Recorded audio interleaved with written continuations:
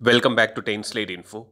We all know that the Future Vertical Lift program is meant to develop replacements for a variety of helicopters which are operated by the United States Army. The helicopters which I'm talking about here are the UH-60 Black Hawk, the AH-64 Apache, the CH-47 Chinook and UH-58 Kiowa helicopters. In a major boost for the order book of Bell, the United States Army has awarded the contract for its next generation helicopter that will replace the Black Hawk utility choppers.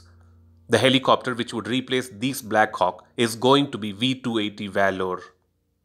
To be more precise, the United States Army has selected Bell's V-280 Valor tilt-rotor helicopter as a basis for the design that will replace the Sikorsky UH-60 Black Hawk helicopter as its next future long-range assault aircraft.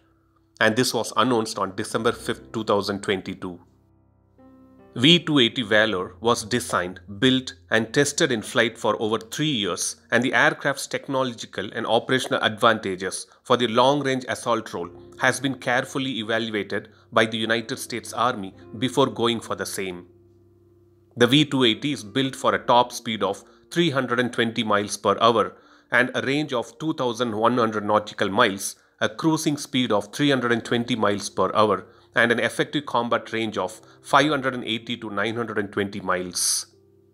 The maximum takeoff weight is anticipated to be around 30,000 pounds, and unlike the very similar Boeing V-22 Osprey tilt-rotor, the engines on the V-280 are kept in position while the rotors and the drive shafts tilt. According to Bell, this award is a potential financial bonanza for Bell, and it guarantees its continuation as United States military's long-term rotorcraft supplier. So that was a small and a quick video to provide an update on the United States Army's decision to replace the Black Hawk helicopter fleet slowly using the Bell V-280 Valor tilt-rotor helicopter. Thanks for watching.